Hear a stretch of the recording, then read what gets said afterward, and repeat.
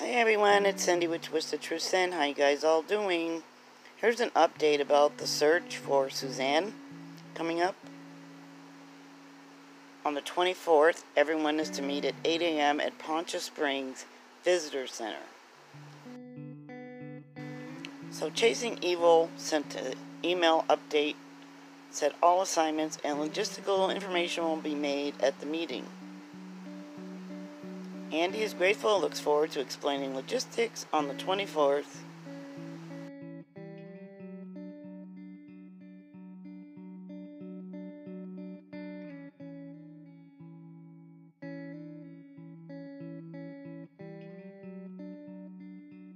As you can imagine, Andy is doing 1,000 things, including tending to his father in Michigan. There will be a short video coming also explaining a download for your device that will help in search efforts. After the search, you can delete the tool.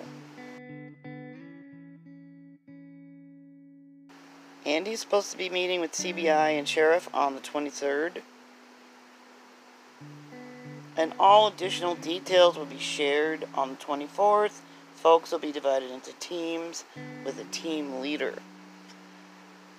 According to Chasing Evil, Suzanne was on social media with her friend talking about an upcoming wedding, and she just went silent. Communication suddenly just stopped. Allegedly on Mother's Day, she went on a bike ride and she vanished. Her husband Barry has theorized about what happened to her. He says that prior to her disappearance, the day before, law enforcement did see a mountain lion in the same area where they found her bike. So she could have been attacked by a mountain lion, she could have crashed, become disoriented, and went into the river, or been forced off the road. She could have been taken by someone close to her, whatever that means. That's a little creepy. Andy Moorman wishes his brother-in-law would be more helpful, because Andy does suspect foul play. Also, the Mountain Mail did post an article. These bracelets will be available, and their proceeds will go to funding the search effort, or helping to fund the search effort.